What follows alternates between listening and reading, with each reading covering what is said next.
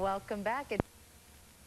Tasso Spanos of the Center for Pain Management comes to call, and today he's going to show us how to use pillows to relieve our pain. This helps sore back, shoulders, necks, and more. Welcome to you. It's good to see you again, as always. Thank you. You've brought Nancy Shapiro with you. She's an associate of mine, and she's a therapist just like we are.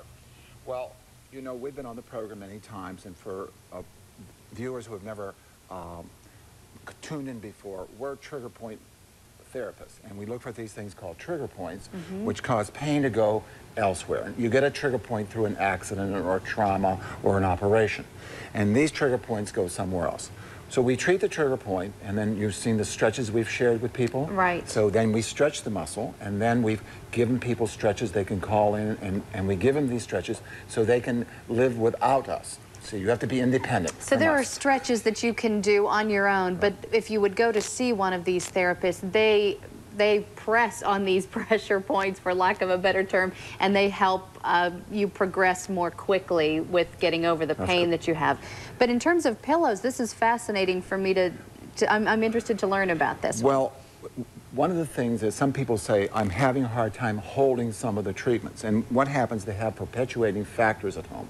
They may be under thyroid, but they also can have trouble sleeping at night, and they need help with their pillows. So in bed for at least 8 hours a night, and sometimes we make mistakes. So the big mistake is that people make with their pillow, and this is just a normal, ordinary pillow, that they put it under their shoulders. You should not put it on their shoulders. You should put the pillow under your neck, and your shoulder should miss the pillow. So that's the big mistake people make. Okay. And we have these tips on a sheet of paper that we can send out when you call our office to remind people who might think that they have to write everything down. Okay. So this is the best thing, not touching your shoulders. Okay. And a big mistake people make at night is they sleep and the head pillow. Now you've created, what you've created here is a mountain. And then we got a valley, and since we've got a mountain down here in a valley, we'll make our head mountain just a little bit higher.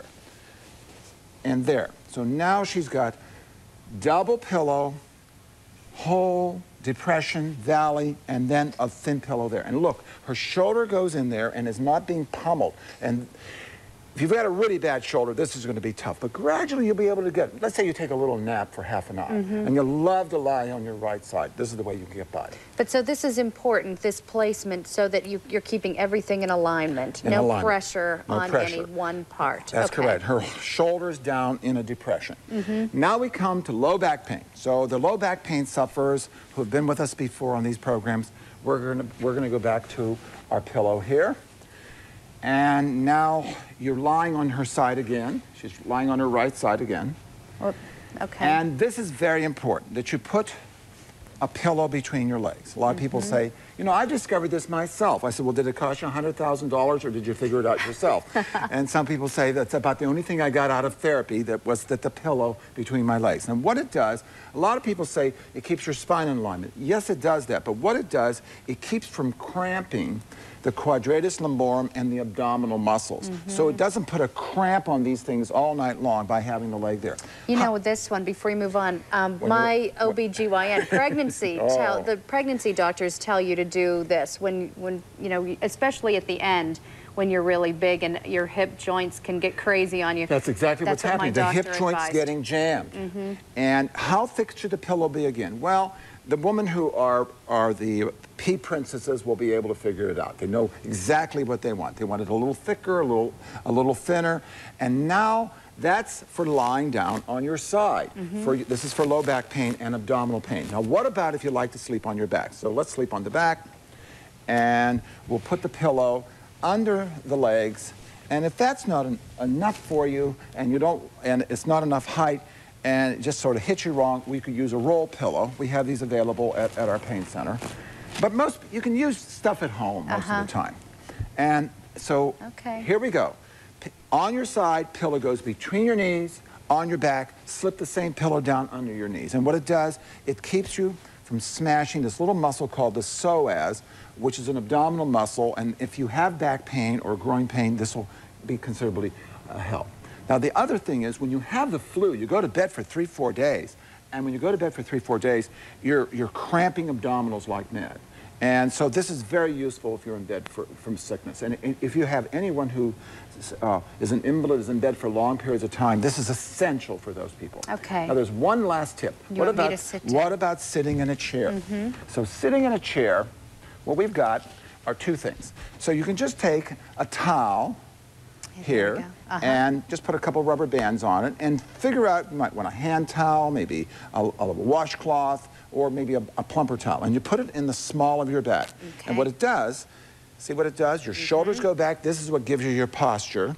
And it makes the stomach go forward, which gives it a stretch and takes the pressure off your back. Now, this is a common thing, and if you like to be a little fussier and you want to be adaptable, you can be adaptable. We have this little pump device, and this one just has a strap, and it goes on the chair with the strap, and this is the same thing, and we put it in the same place. Yep, and then you lean back. And then we can pump it up to different levels, so that way you can change it. But you can figure out with your common towel at home what you want to do. But this is good for people to take to work if they're sitting a lot. And they can decide to change it from different pressure chairs, and they can release the pressure and make it larger or smaller. Now, he covered a lot of things today, but don't panic about that, because you have everything on that sheet that you can give people. And if they call the Center for Pain Treatment at 412-431-9180, we'll be glad to send them to this for no charge at all. And overall, you said, although you offer these special pillows and you can buy these other places as well, really these are things that you can use with what you have already at home. That's the main thing, is to use what you have at home, but start using it in different ways you haven't thought of before, you know. All right, thank you so much for coming in. Lots of great tips today. Again, for more information and to get that free sheet of pillow instructions, contact the Center for Pain Treatment on East Carson Street. That's on Pittsburgh's South Side. The number there again, 412-341-9180, 412-341-9180, or you can link to their website at ours, kdka.com. We have everything for you there.